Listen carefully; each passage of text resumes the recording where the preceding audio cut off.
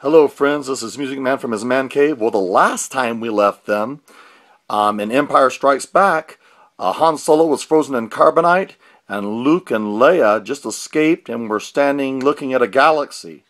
And so now, what happens next? What are they gonna do now that Darth Vader's been coming for you? Right now.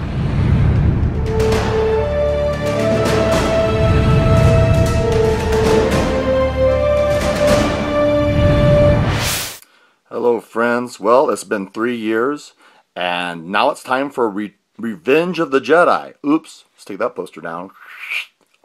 Return of the Jedi. Because Jedis don't take revenge. Anyway, I thought that was kind of funny. Kind of witty. There were the first things that came out said Revenge of the Jedi.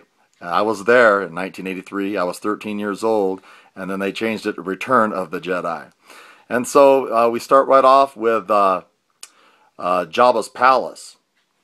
And this is the first time we ever really see him. He's this big slug with green slime coming out of his mouth. He's disgusting. And he has these women dressed in scanty outfits dance for him. And if they don't like it, he hits a button and they fall into a pit. And we don't really know what's in that pit until here comes Luke Skywalker, because he wants his friend back. In the meantime, Leia comes in disguise to get Han Solo back, and she gets captured. And so here we have the makings of a good showdown between Jabba the Hutt and his homeboys, and Luke Skywalker, and showing off his new Jedi powers, because now he can just walk up and he's really good at it. I mean, and so, but he's wearing this black robe, and it's like, has he turned to the dark side? Well, and I mean, when he's trying to negotiate with Jabba the Hutt, and Jabba ain't going to negotiate, there's a point where he just turns and he says, and tries to take the gun and blast Jabba the Hutt. And he hits the button, he falls into this pit, and he faces this creature that is huge, the Rancor. And of course, Luke defeats the Rancor. But the funniest part to me is not Luke defeating the Rancor. It's that these people that work there see the Rancor as their sweet little pet, and so they're crying. my baby. I mean, so it just teaches you, even things that are ugly deserve to be loved. And so that kind of gave me a kick. I thought that was really funny. I thought that was really humorous. It's just little things like that, those little touches in Star Wars that make me giggle and with delight. That's when they do take time to do things like that. So they escape. Luke goes back to visit Yoda. And Yoda, he actually dies, and he tells him that there's another Skywalker. Surprise! We already knew that, those of us that were clever, because he called to Leia in Empire Strikes Back, and my dad guessed it, that, yeah, Leia is somehow related to Luke. And yeah, guess what? She is. She's his twin sister. And the spirit of Obi-Wan comes again and talks with Luke and says this patched up story. It's all from perspective. When your father turned evil, the man he was destroyed. So what I said to you was true. Not really. Well, I guess we have to kind of buy that. I guess that's supposed to be deep or something. Anyway, this is where the whole showdown comes. The Emperor comes over, and he's going to oversee the destruction of the rebellion himself. Luke decides that he's going to turn himself into the Emperor, and in the meantime, they have to organize all these plans and separate again, and kind of figure out who's going to do what to bring down the Empire once and for all. And so Lando Calrissian, he takes on being a fighter pilot. Han Solo decides to go down to the planet after he's been freed by Luke Skywalker and at Jabba's palace, and so here we go with the big showdown. And does George Lucas in this deliver? He delivers. I mean, you have all these ships coming and turning and twisting, And then and is it and I love the conversation between Luke and Leia. Do you remember your mother? Not really, just feelings. Well, obviously, Leia's power in the Force must be feelings or something. That's what it's tying into, because she remembers things that Luke cannot remember. So she must have been able to somehow use the Force in the womb to sense how her mother was feeling, I guess. And so they have this conversation, and Luke says, I'm going to go and try to turn my dad back to the good. And so he does. And Han Solo comes out, and Leia just wants him to hold her. And everybody carries on about the Ewoks. Well, when I first watched it, I thought the Ewoks were quite funny. I know they were originally supposed to be Wookiees. George Lucas himself said, if you watch all the special features, that they were supposed to be Wookiees. But he would decide to go a different direction, and they're not Wookiees. He decided that they were going. They're going to be these Ewoks, and people say it was a money grab. Well, everything in Star Wars was a money grab. If you remember, the R2-D2s and C3POs and the Star Wars cases that you put all the action figures in, it's always been a money grab. So my feelings on the Ewoks is that they are kid-friendly, they're funny.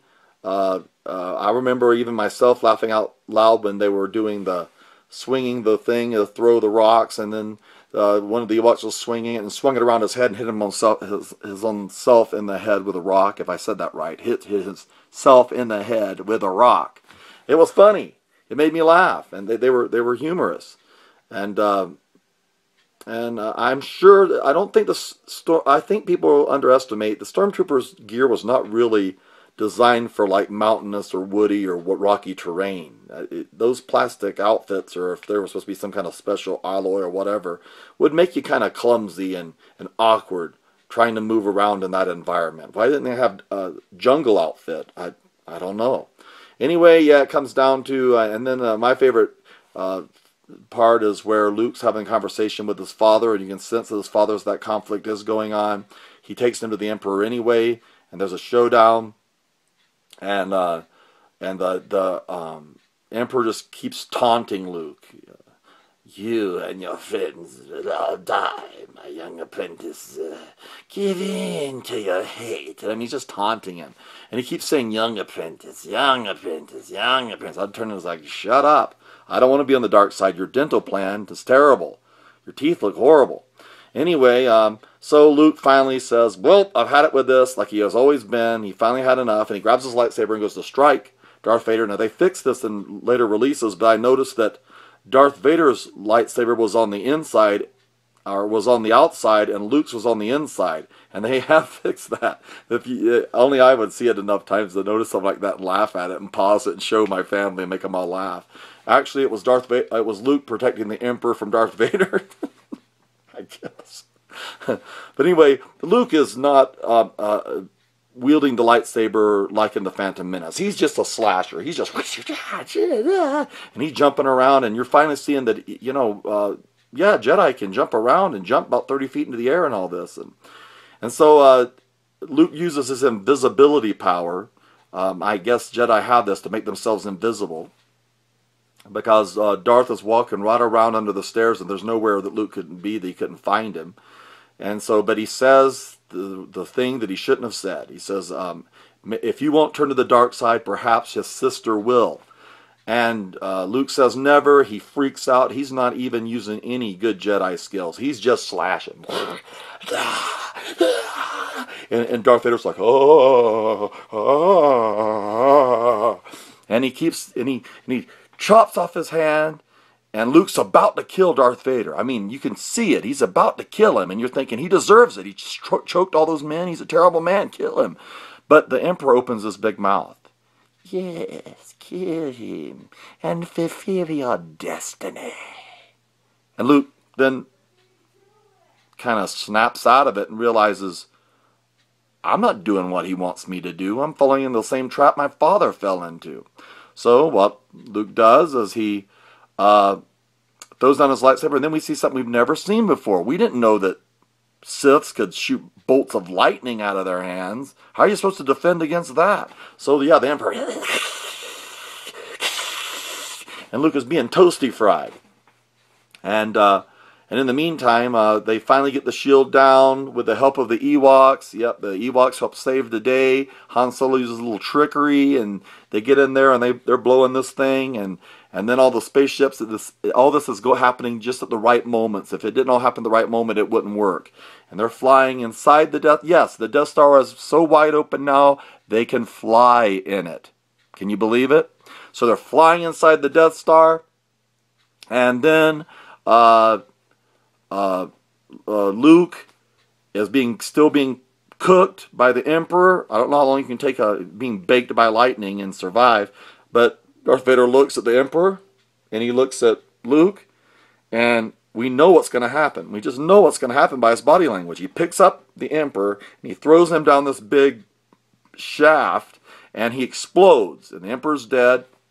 And so he takes him, he's dragging Darth Vader, or leading Darth Vader out, and he's trying to get Darth Vader out of the place. And so you know, at this point, the Death Star, the new Death Star, starting to fall apart, and it's starting to blow up, and you're wondering if Luke and his dad are going to get off. But they take time to have a little son and father moment. He takes off his helmet, and he says, I'll die, and he says, I know, but he wants to see his face. He wants to see Luke's face with his own eyes. And he says that you were right, and tell your sister you were right. So then Luke takes Darth Vader down to the planet, and he burns him, and I guess in the Jedi way. I don't understand why Darth Vader didn't disappear. Somebody a little more deep into the Star Wars lore would have to explain that to me.